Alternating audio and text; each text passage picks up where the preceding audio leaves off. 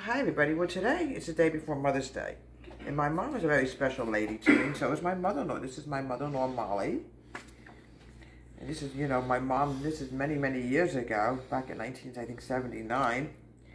Here's me and my mom and my, I grabbed the one picture.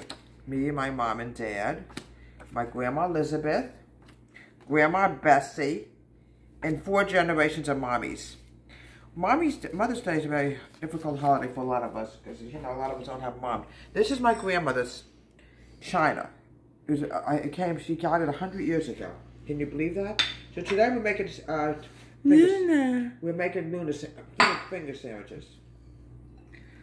Most of the time, you use like eggs, a little bit of tuna fish, and you have a lot of mother-daughter teas this time of the year. Okay, just gonna push this up a little bit. Misty's here too. Yeah, but Misty's not a mommy.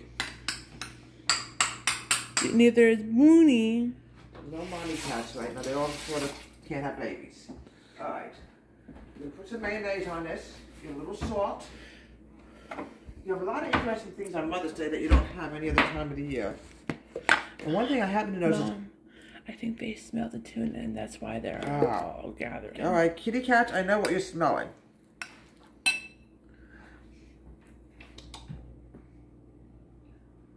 I don't know how they know there's tuna around, but they smell it. Alright. Start with the egg salad. Put a little bit of... you have to hand it to her. She's not going to eat it. Oh, mister, you're not a mommy.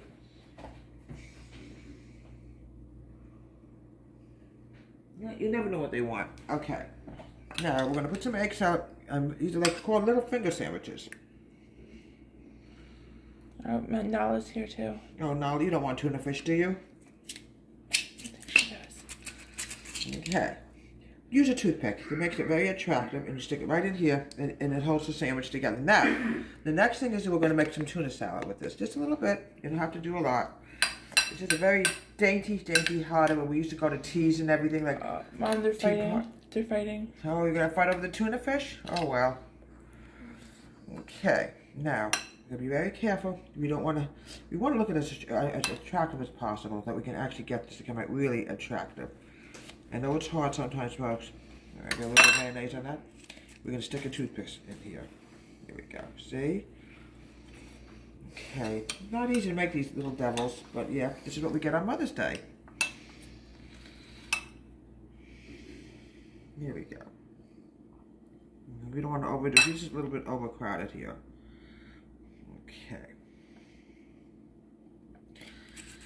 Yeah, sometimes I'm just trying to make it a little too messy. Yeah, it's a little messy, folks, but not to worry. Put a little toothpick in here. Now, the next thing I want to cut is a brownie, but I don't want to get any of the mess on here, so I'm going to wipe my hands.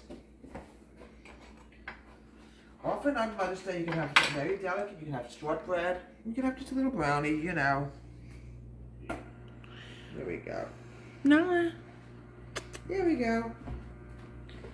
And here we have, for Mother's Day weekend, which is Mother's Day is actually tomorrow. This is like what Grandma used to have for her tea parties. Very, very delicate and elegant. From Double H Home Country Kid, have a very happy Mother's Day. Let me get rid of this. Happy Mother's Day, everybody.